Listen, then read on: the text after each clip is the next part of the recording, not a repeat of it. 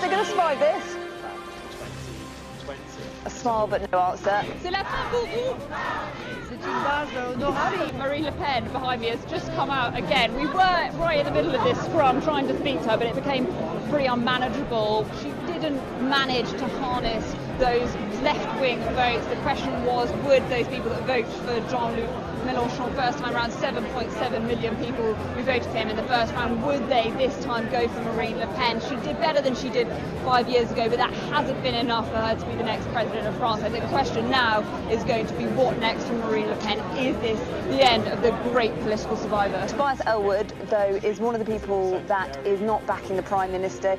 He is one of 7 people that we have counted who is openly calling for him to go. Si quelque chose vraiment va changer aujourd'hui, n'est-ce que c'est pas important que les Anglais soient là aujourd'hui? In Brussels, the Prime Minister will be meeting NATO's Secretary General amid plans to send 1,000 more troops to Europe.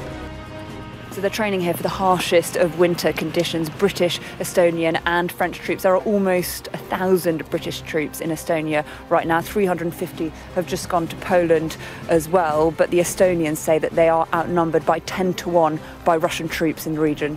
How many in this tent? Wir sind 8. 8.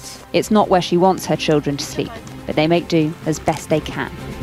Condemnation from across the political spectrum, both Boris Johnson and Keir Starmer saying that the clubs are letting fans down. But I think, the big question is, can the government really do anything to step in? Fortescue is with us. Thoughts, Ali?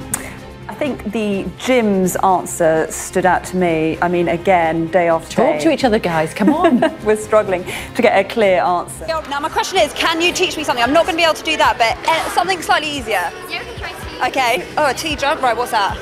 So we go 1. Yeah. 2. then down, 3. and then we jump. Jump. Okay, great. Right, like this. Have I got that? Hello, yes. As you can see, plenty of fans still here outside Lord's.